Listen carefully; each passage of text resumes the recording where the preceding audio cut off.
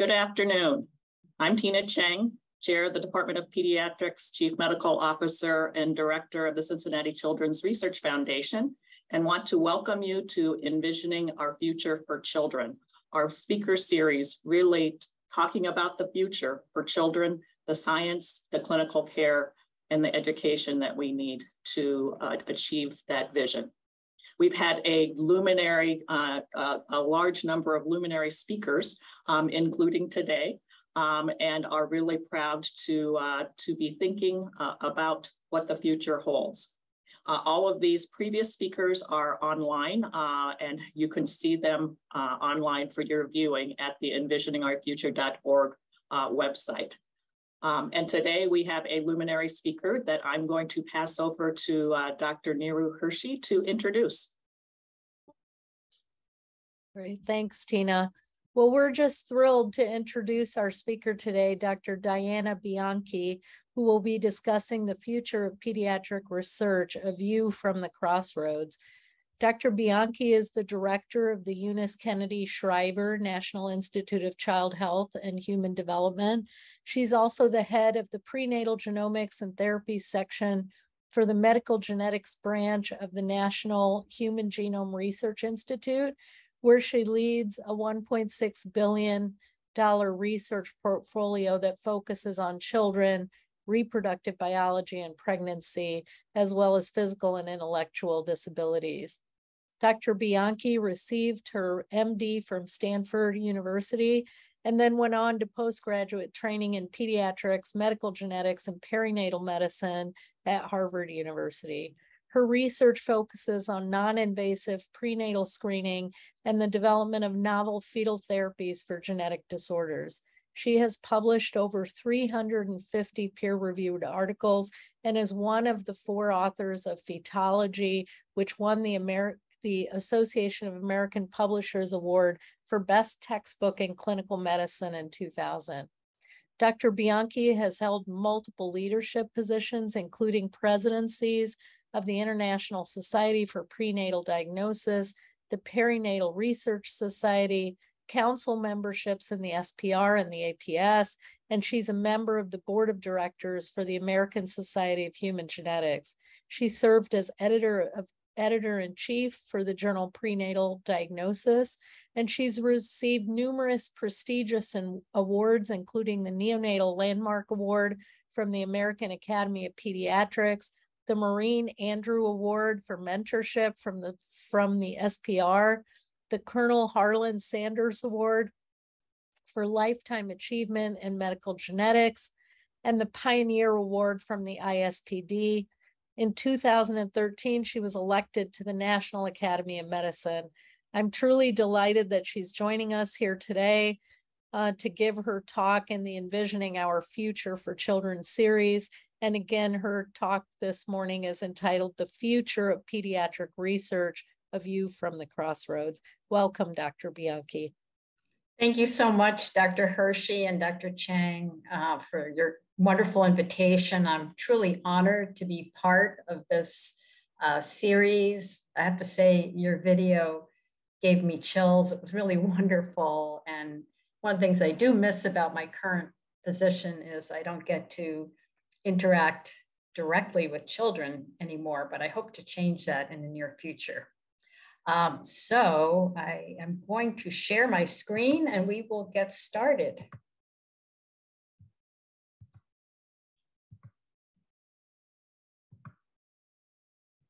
Excellent. I hope that you can see this in the full PowerPoint mode. If you can't, I hope someone will let me know, but it looks like that at least I can. So I'll explain in a moment why I've titled this talk A View from the Crossroads. But first, I wanted to wish a happy 100th birthday to the Department of Pediatrics at the University of Cincinnati and a happy 90th birthday to the Research Foundation. NICHD is also celebrating a birthday. We're a bit younger than you are. It will be our 60th birthday in a little less than 2 weeks. And we are having an anniversary symposium in honor of this milestone. It will really focus on our vision of healthy pregnancies, healthy children, and healthy and optimal lives. Registration is free and all are welcome. And you can either take a photo of this slide or you can go to the NICHD 60th anniversary webpage. And if you just type into Google NICHD 60 years, everything that you need should come up. Even just looking at the webpage will tell you a little bit about our history, some of our key advances and milestones. And we've been focusing on different people within the Institute who help us to achieve our mission. And there's a little bit there about future research directions, but that's really the focus of what we're going to be talking about today. So I was instructed to talk about the future of pediatric research, and I decided that it would be most informative in the time that we have to talk about it from the NIH perspective. I am not going to talk about COVID-19. I made that that was an intentional decision because my hope is in the future that COVID-19 will, there may be other infections that we'll have to deal with, but it will not be the almost exclusive focus that we've all had for the last 2.5 years. I've divided the talk, why did I say crossroads? I divided it into a horizontal road and a vertical road. And I'm using the horizontal horizon to talk a little bit about what's happened in the last 5 or 6 years in terms of bringing together the entire pediatric research community at NIH and opportunities for NIH researchers to collaborate intramurally, as well as resources that are available for research, both on campus and outside of campus. But an important theme that runs through NICHD's research is child health and the health of people across the lifespan. And so I'm going to talk a little bit about connecting the science across the lifespan, also how we have advocated for pediatric inclusion in so many NIH-wide major initiatives. I'm going to end with expanding the diversity of the pediatric research workforce, and then hopefully I will leave a lot of time for questions, which I welcome. So let's get started. When I first arrived at NICHD in November of 2016, this was following an entire career in academic medicine, first at Harvard and Boston Children's, and then at Tufts and the Floating Hospital for Children. And all of my research was funded by NICHD. I did not realize how much pediatric research was funded at other institutes. In fact, NICHD only funds 16% of total pediatric research across the NIH. And amazingly, when you count all of the projects that touch children, the total is more than $4 billion. That is almost as much as the NCI, which is the biggest institute. So if we put all pediatric research into one institute, it would probably be the 3rd biggest of the institutes. Our current budget, as you heard earlier, is 1.68 billion.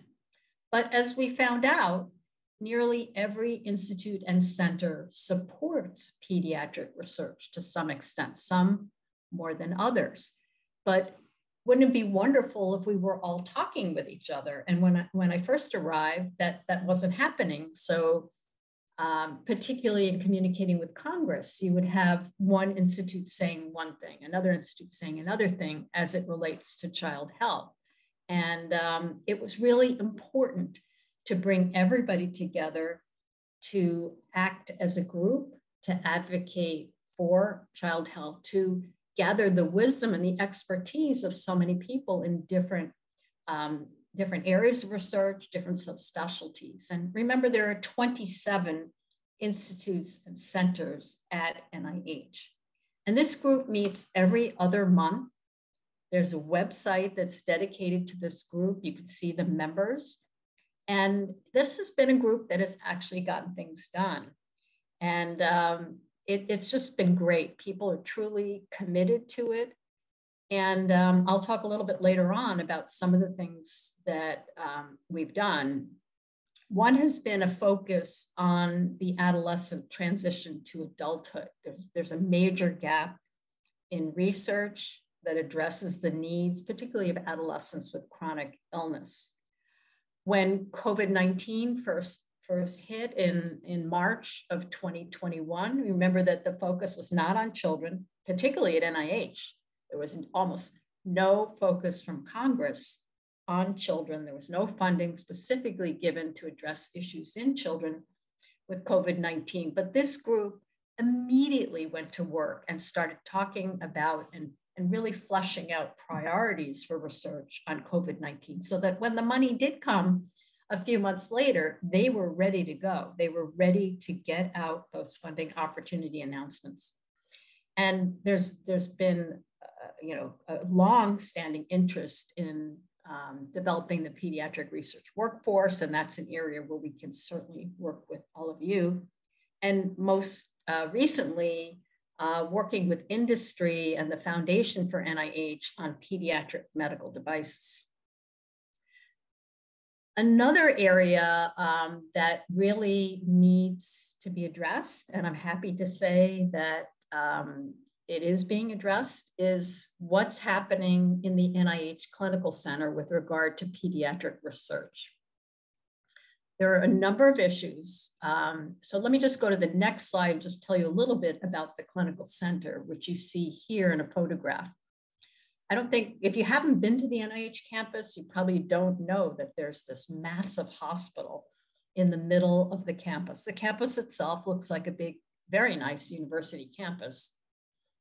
The clinical center is an enormous resource. And when members of Congress come to the NIH, they always go to the clinical center, where they are shown a variety of very impressive protocols, equipment, interactions with patients, et cetera.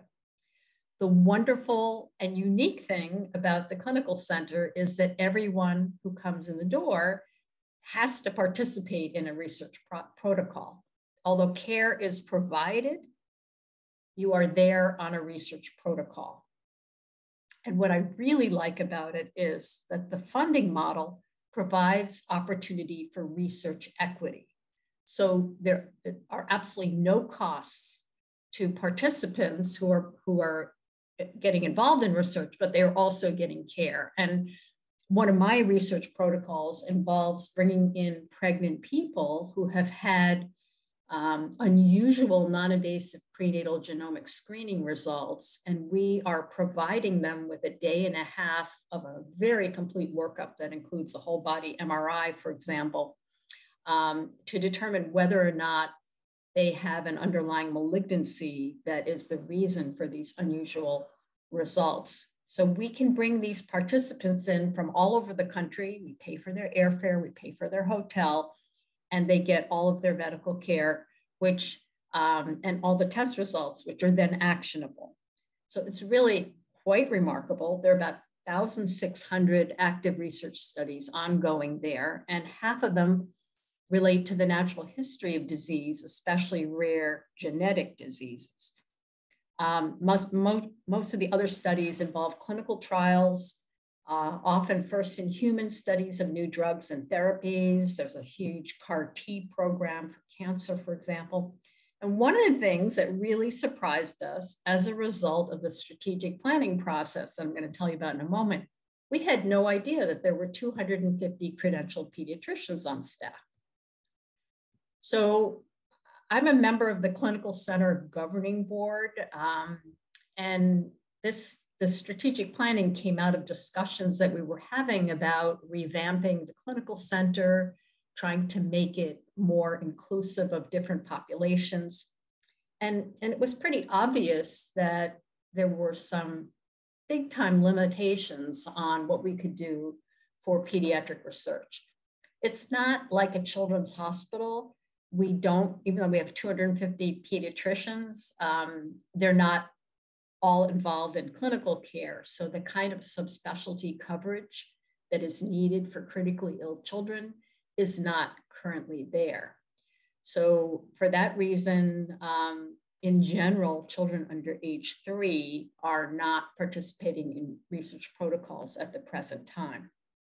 But our charge to our working group, which is ongoing right now, is to identify the most impactful scientific areas of pediatric research in which the NIH can play a major role to substantially improve child health. So we have this unique opportunity where we don't have to worry about costs in the same way that an academic medical center does, and we don't have to worry about the patients paying for this.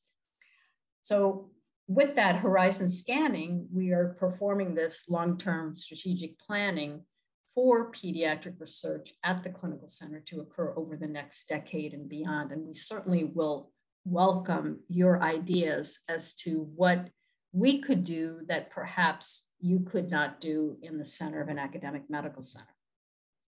Another opportunity I wanted to tell you about is that NICHD supports the Pediatric Scientist Development Program, and that's mainly an extramural program that used to be based at Cincinnati Children's. And it's such a great program that we would like to have a parallel opportunity within the walls at NIH. So Dr. Denny Porter, who is a pediatric geneticist and the former clinical director at NICHD, is spearheading this parallel track to the PSDP with the intent that we would support initially one and then hopefully more pediatric scientists who want to do their clinical training. They could either do it in the Washington area or they could do it at another institution, but then they do their research component at the NIH while participating in the national opportunities associated with the PSDP. So we're hoping that this will be a great new opportunity for future clinician scientists. And we made it agnostic in terms of subspecialty because there's so much science going on across NIH. It was hard to say, well, it's only going to relate to neonates or it's only going to relate to endocrine disorders. So we just broadened the opportunity for anybody who is going to be a subspecialist in pediatrics, but that would also include epidemiology, because we have an intramural epidemiology program, and it also would include areas of transition, so people who are double boarded, et cetera. Another resource that I think is going to be important now and for the future is our data and specimen hub. I always like to bring this up because people, at least one person always tells me, oh, I didn't know about this. How come I didn't know about this? This is a fantastic opportunity for future research. These are all of our major studies, including multiple clinical trials, have been de-identified and put into easily accessible data sets. So for example, there are 204 studies that are available now. And I like to say that this is a great opportunity, particularly for residents or fellows who would like to start doing research, but who don't have the time to go through an IRB approval process or don't have the time to recruit specimens. We've got studies, and we've got an additional 9 studies that are offering biospecimens. And you can see on the right here that the currently available biospecimens include blood, breast milk, amniotic fluid, DNA, et cetera. And you only pay for the shipping. The specimens are already collected and linked to clinical trial data. This has been enormously successful. We have nearly 500 data requests on 53 of the study topics. And we've had 11 biospecimen requests, and we have had 74 publications that have used some of the data. This is just an example of one study, which happens to be our most popular study. This was a study called the Consortium on Safe Labor. And the data was basically looking at all kinds of things related to labor and delivery. And out of the nearly 500 requests for data, about a quarter of them have been for this particular study. And 39 of the publications out of the 74 that have been associated with the DASH resource are all related to this study. And there was just an article that just came out this past month using a machine learning model to determine, in a better way, how and when to make certain decisions about delivering, whether to let labor progress for a vaginal delivery or whether to go ahead and do a cesarean section, if and when. And in this particular study that was recently published, the authors said right up front, they had nothing to do with the data. They used the data from this particular study. And the study collected detailed information from electronic medical records in over 200,000 deliveries from 19 hospitals collected in the US from 2002 to 2008, NICHD supported study, and then cleaned and anonymized and put into DASH in 2016. So those are just examples that I can give you with the limit of time that I have. I did want to think vertically as well. And in particular, NICHD has always had a focus on research and health across the lifespan. In fact, we were the first institute to focus on a particular part of the lifespan. And it was later, after our formation, that aging was carved off into a separate institute. So I'm going to go more or less chronologically in a lifespan and just tell you about some of the things that I think will be very important for the future of child research. The first thing is the IMPROVE initiative, which is new. IMPROVE is an acronym for Implementing a Maternal Health and Pregnancy Outcomes Vision for Everyone. This is an NIH-wide effort, which is really addressing preventable causes of maternal deaths and improving the health for women before, during, and after delivery. And after delivery is frequently forgotten, but now recent CDC data shows that it accounts for over half of maternal deaths occur in the year after delivery. The initiative is emphasizing health disparities, particularly in Black and American Indian and Alaska Native women, and other disproportionately affected populations, such as rural populations or women who are in maternity deserts.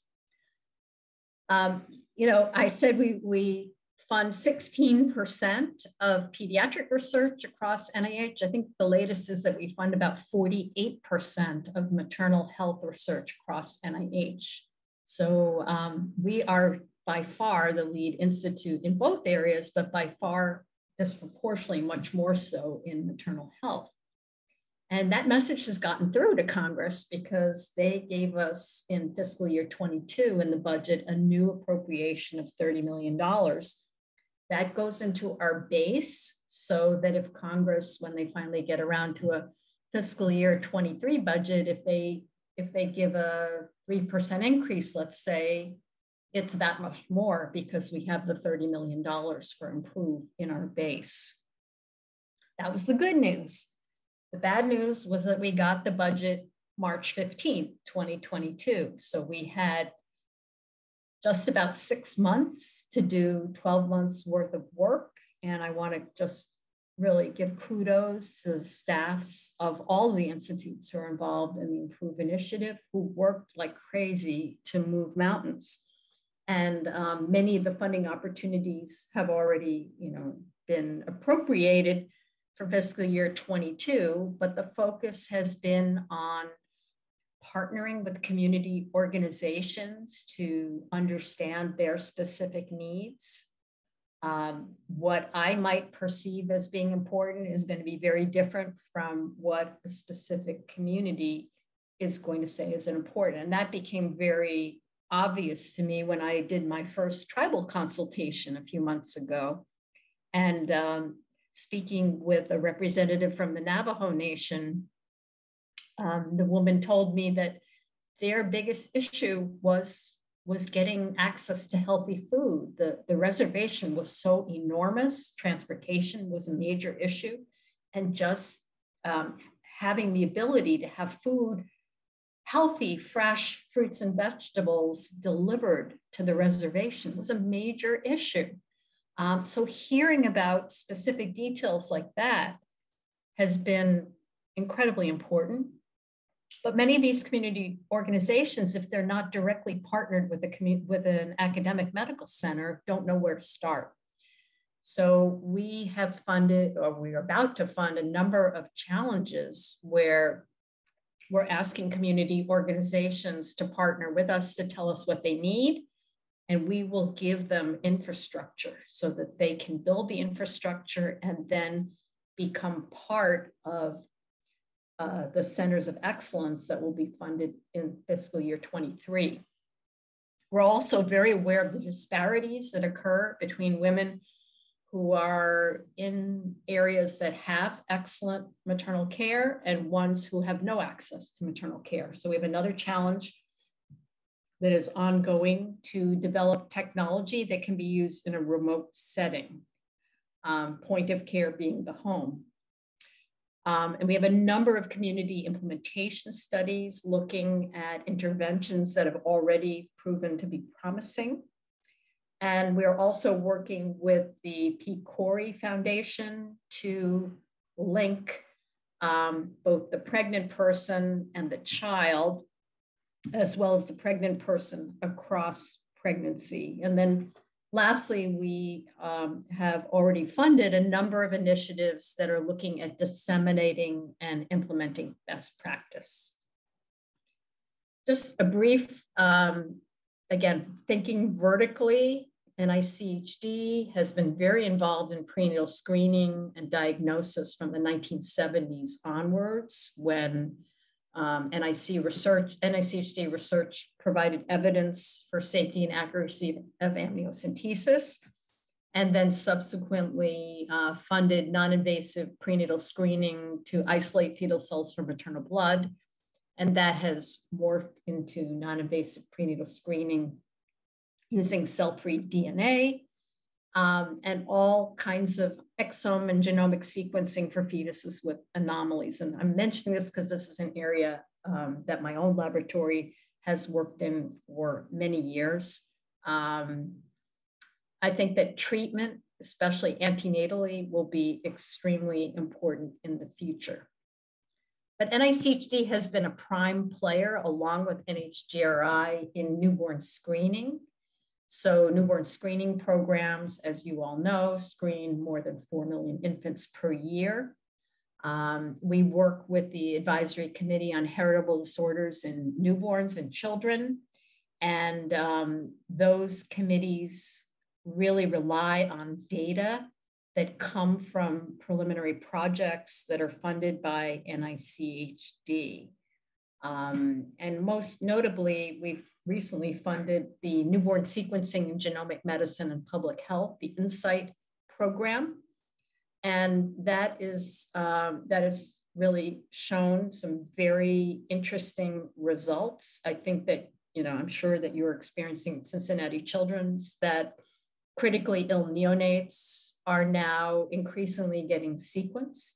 And that has resulted in both the recognition of new disorders, has changed management for certain conditions that have no treatment. Some of these children then go home and get comfort care. Complete change in therapy in terms of nutrition or vitamin supplements once metabolic disorders have been determined. Stephen Kingsmore, who's at Rady Children's in San Diego, has really been a pioneer in this area. He is an NICHD grantee. And Robert Green, who is at Brigham and Women's, has been very interested in potentially actionable variants in the genomes of healthy newborns. So I raise this because I do think that genomic sequencing will be a part of the future of research. It may not be our our highest priority in terms of public health, but I do think it is going to play a role in the future. Similarly, we are participating in the Gabriella Miller Kids First Research Program. It's supported by several NIH institutes and centers. It is specifically appropriated by Congress. Gabriella Miller was a young child who, well, she died at age 10 or 11 from brain cancer. And this program was envisioned as a way to use genomic sequencing to both address cancer and birth defects. Now, I bring it up because it's another one of these major resources to empower discovery. Everything is in the cloud.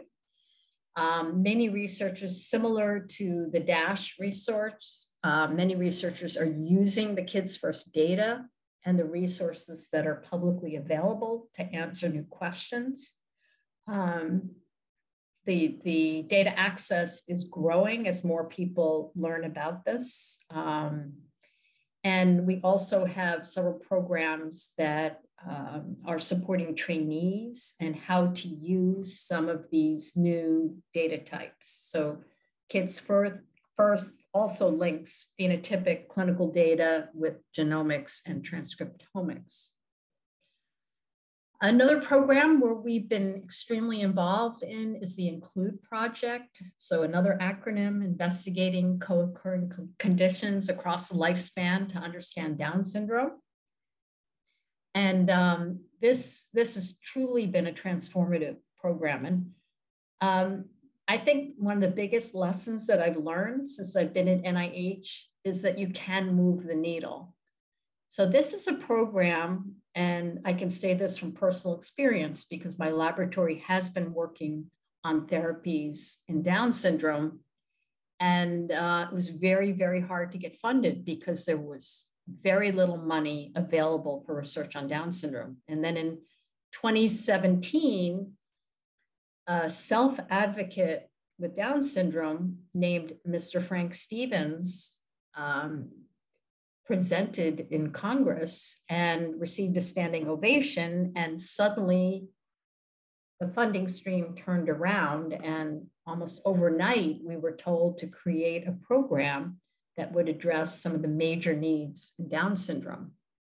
And so as you can see here, we came up with 3 components that are really meant to simultaneously understand, why do people with Down syndrome almost invariably have Alzheimer's disease, but they almost never get other conditions that are common in people of the same age, like myocardial infarction or solid tumors?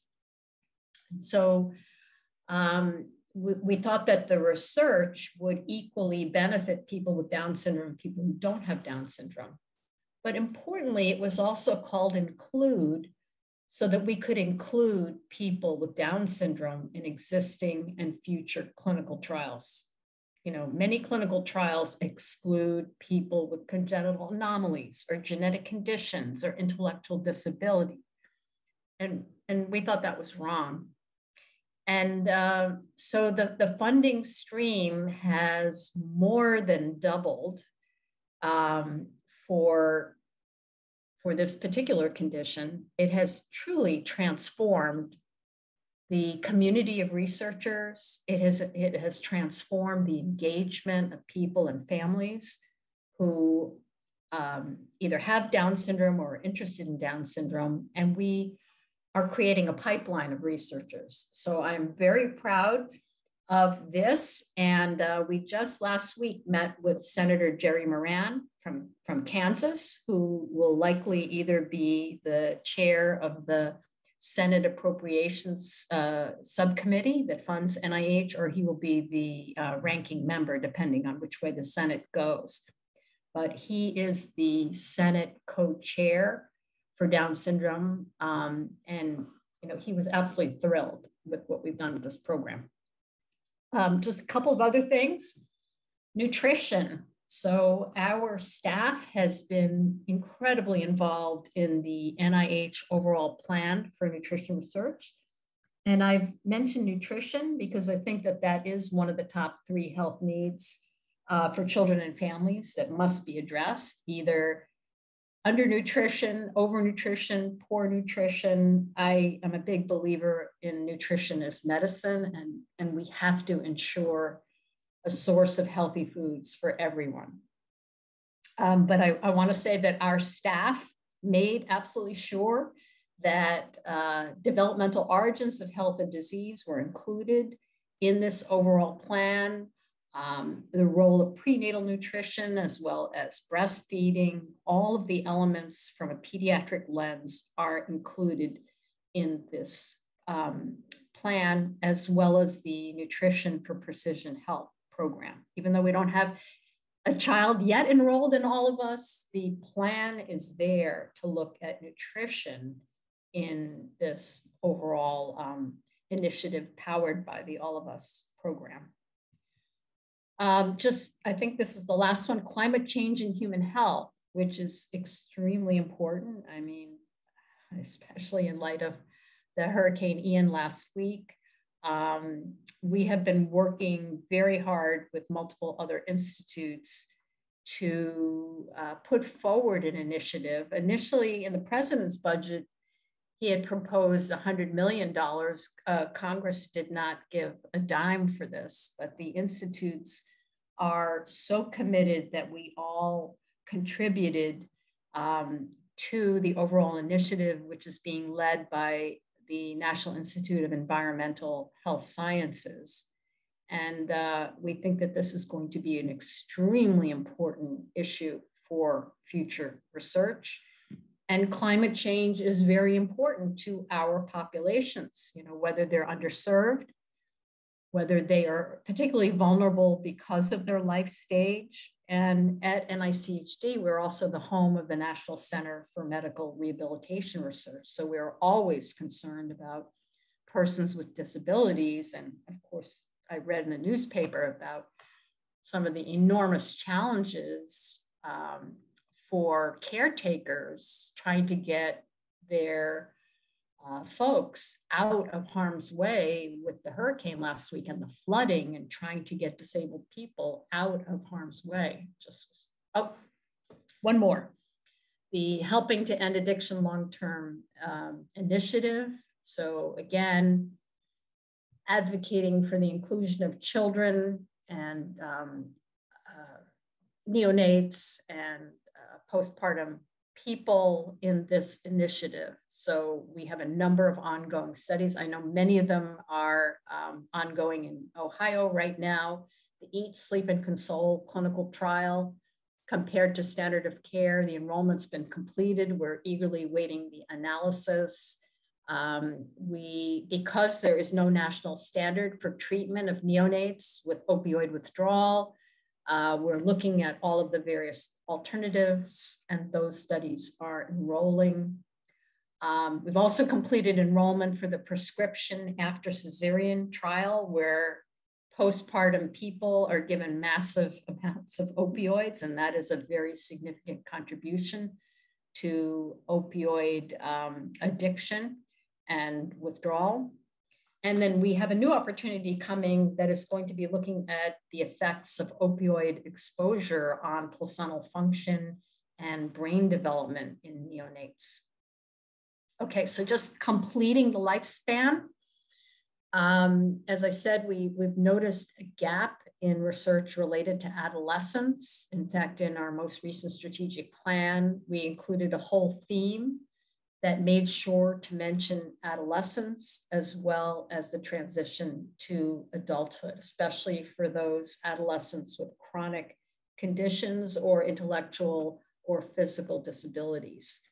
And so we held a workshop now a couple of years ago that talked about some of the challenges that are experienced by these populations, as well as how would we measure successful transitions.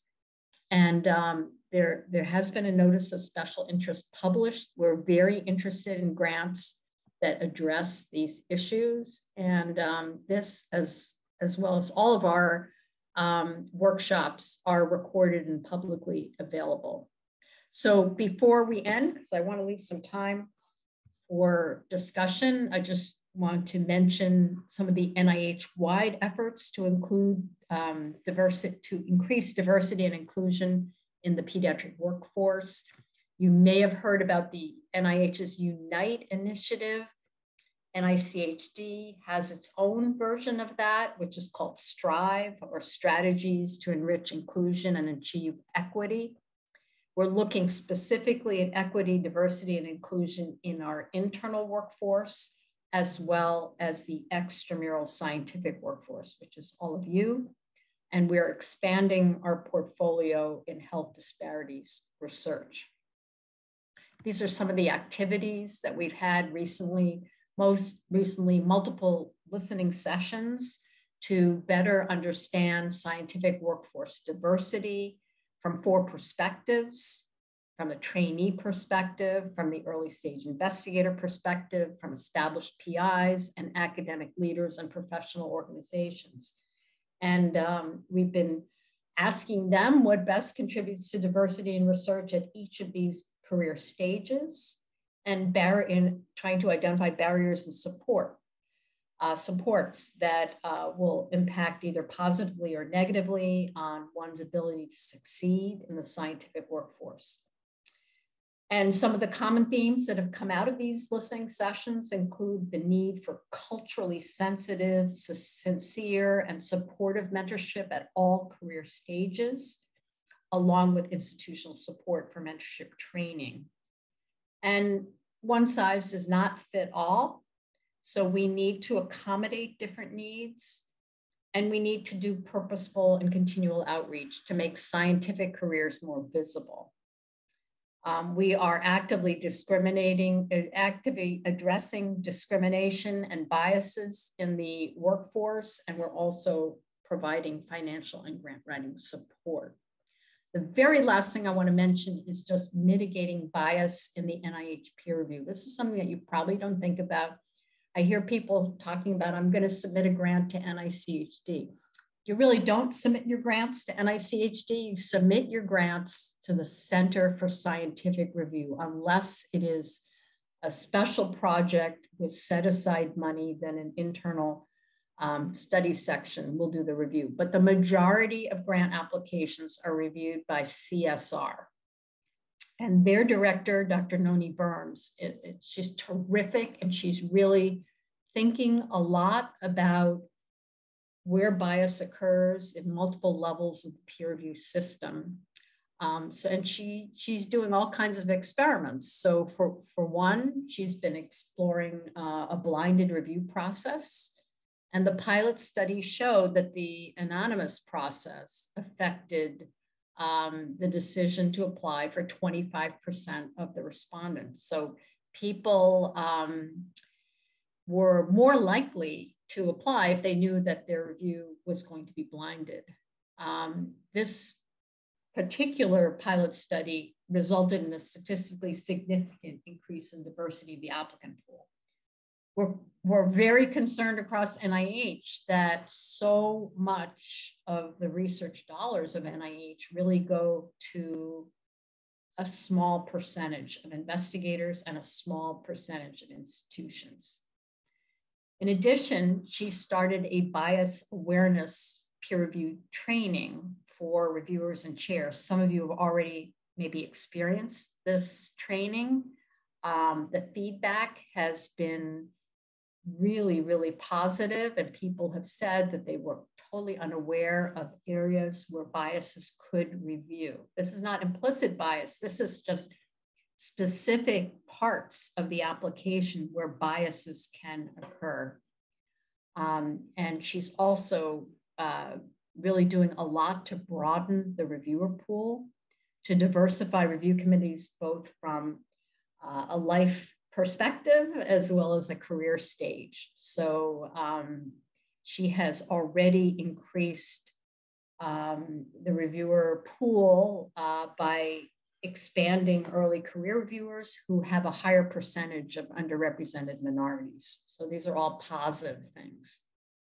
So those are the comments that I wanted to make. I was told that the next part would involve some of the questions that I've written here, which are adapted from the instructions that I received.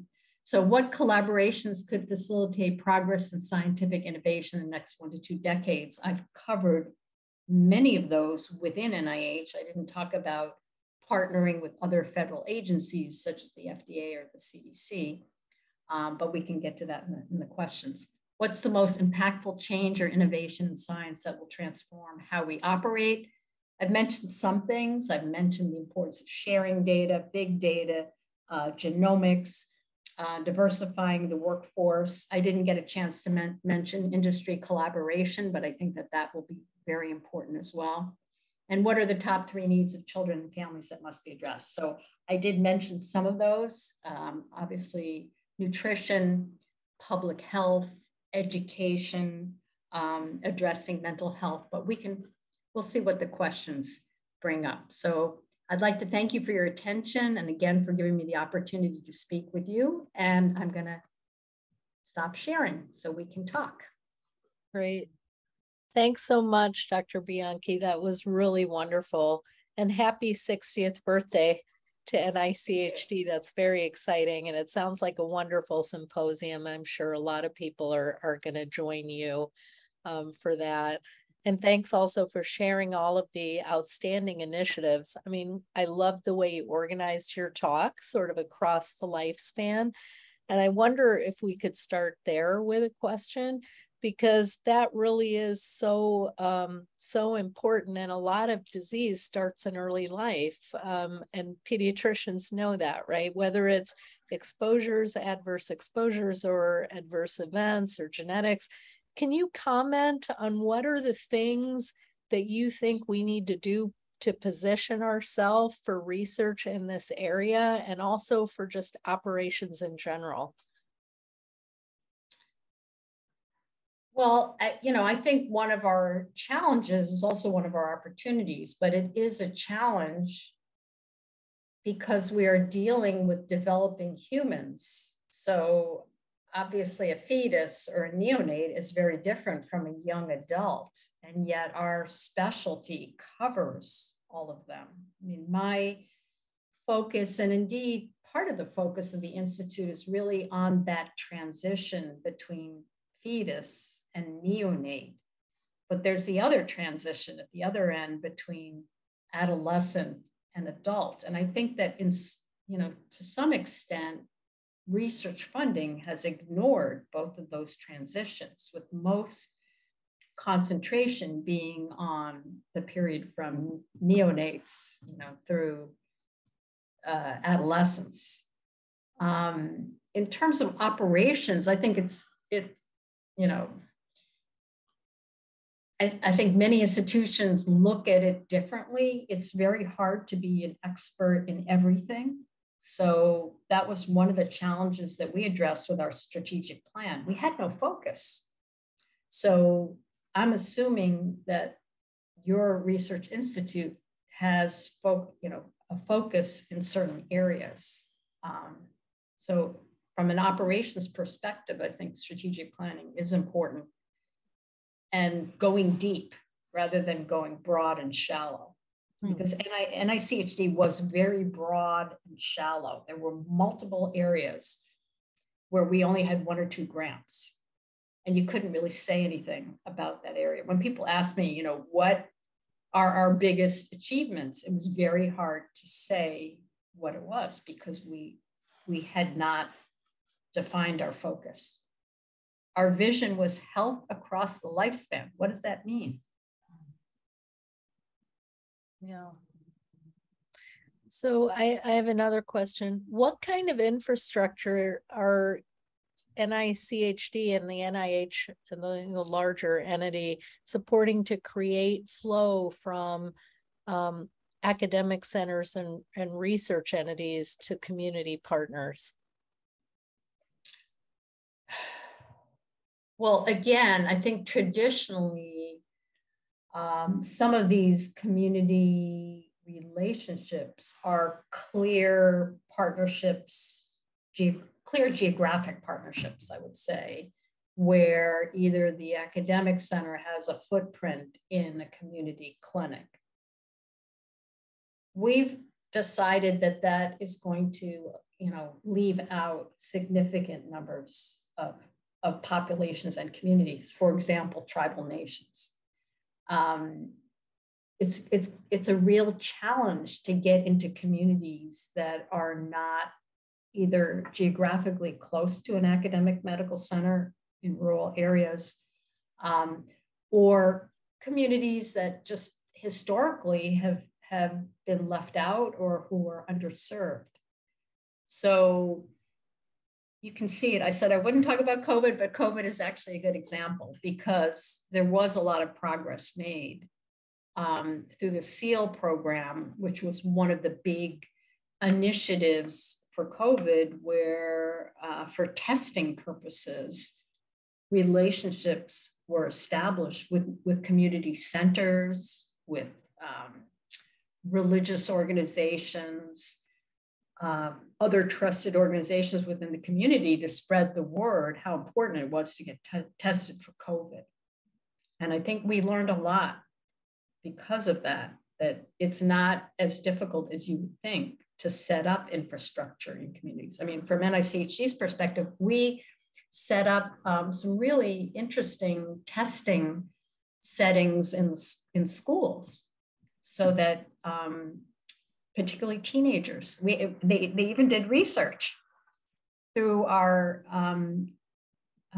radical acceleration of diagnostics program in underserved populations. We funded a program in St. Louis where in an underserved area where the high schoolers did research to determine whether people preferred salivary testing or nasal swabbing. And the surprising answer was nasal swabbing because it was quicker.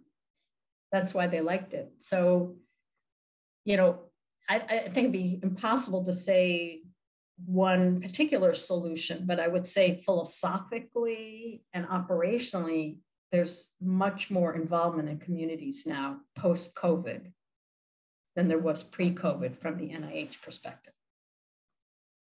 Yeah. Thank you. There's another question in the chat. Would you please comment on research on violence, injury prevention, and trauma care targeting children and adolescents as one of the NICHD funding priorities? Yeah, so thank you for that question. So violence, it turns out, is one of the lowest funded situations or topics. If you compare how many people are exposed to it or how many people have the condition and what's the funding, violence is unfortunately one of the lowest. However, there was, I believe it was an $11 million appropriation last year to address violence. We have one of our 12 branches in our extramural program is the Pediatric Trauma and Critical Illness branch. And they are the champions for prevention research and also looking at the consequences of violence. So we do have special initiatives. If you're interested in looking at what's there, you should go to NICHD's Division of Extramural Research, and then specifically look at PTCIB, which is the Pediatric Trauma and Critical Illness branch. Also, the Office of Behavioral and Social Sciences is co-funding many of these research initiatives. So they are also champions on prevention of research. So it's an area that is historically underfunded, but becoming more and more recognized that this is an issue. That obviously it's one of the largest, if not the largest cause of child death, depending which age you look at. Yeah, very sad, but true. Yeah. I think we're running short on time, but maybe we'll do one more question that's in the chat. Given the focus on equity and inclusion, are there plans to address the hurdles that face non-US citizen junior investigators who can't apply for K-type awards? think that's beyond my pay grade. You can come in as a, as a postdoc, obviously. I think it's an important issue because there's a tremendous amount of talent around the world, but I think that's more of a State Department issue than an NIH issue. We have a fabulous international affairs office that helps foreign citizens get training, and they will help if people are working on the NIH campus and are excellent candidates to progress and get a full-time job, then our office will work with people to help them get a green card. I mean, I can say that my staff scientist in my laboratory was a non-US citizen, was on an H type of visa. As part of becoming a staff scientist at NIH, they worked with him to get a green card.